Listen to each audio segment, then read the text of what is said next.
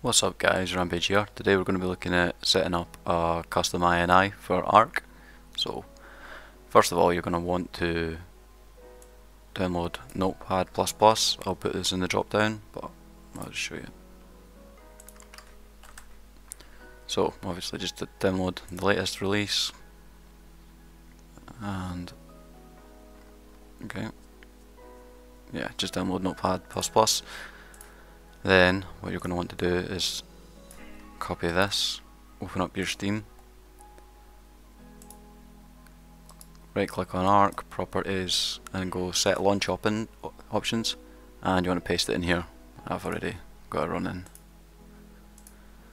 Next up is you're going to want to go to this link here. Let's see if I can grab it all. And what this is going to do is,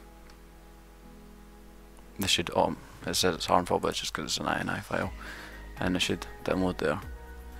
So obviously that will go into your downloads, and you can just open it and copy it all. In fact, I'll show you this. So keep, and then open, and as you can see, it's pretty much all the startup settings, and depending on your monitor you want to set your frames per second. So once you've got that copied, you're going to want to go to this file location. So let's just go C drive, program files, Steam, steamapps, common, ARK Engine and Config. And what you're going to want to do is you want to look for console variables, and that's when you need Notepad++. So on yours it should look similar to this, but the startup, it won't have anything like here, so you just paste it in on the bottom line.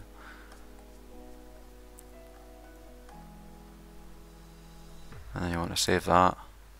I've got it saved, and that should be set up. And I'll hop on ARK and show you what the gameplay is like. Okay, so we're in ARK now, and as you can see, you still see your drops, you still see trees, rocks, such, so it is a legal INI file. And if I just go, you can see my frames per second are actually pretty good, considering this has been recorded and played on a dual core PC. So let's just have a fly about. And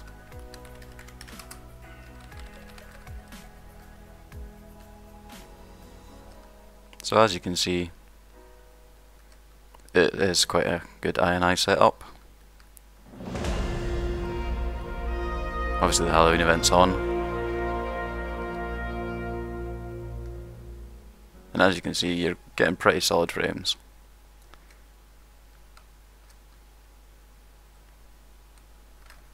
And your graphic settings are kind of irrelevant, because I mean this isn't actually what's being shown, because in the startup it's different. Just hop back in. So yeah, it's the best INI setup I found that is legal. Well, if you find the video useful, give me a like, maybe a sub. If you've got any questions, just put it in the comments and I'll see if I can answer them.